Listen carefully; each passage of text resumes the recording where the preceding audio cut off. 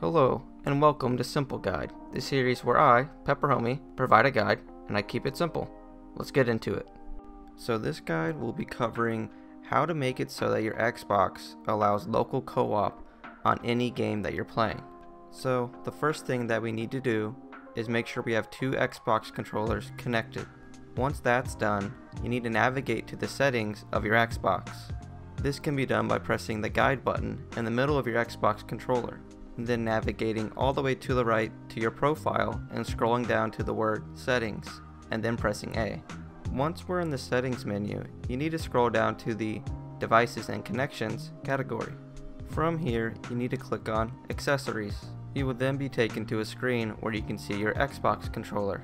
From here, you need to navigate to the three dots button located underneath your controller. Click that and you'll be navigated to another screen.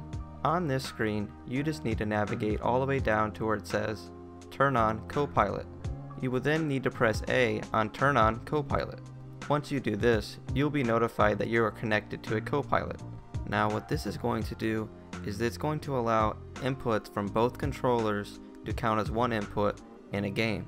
And to explain that a little further, basically if you're playing a single player game, you guys are both controlling that same person. So if you're playing a game like Skyrim, you guys can both control the character at the same time.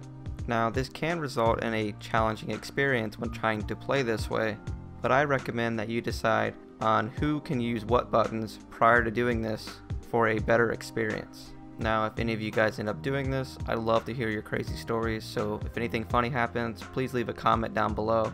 And if any of you guys felt this was very helpful, please consider leaving a like and subscribing. I'll see you guys next time.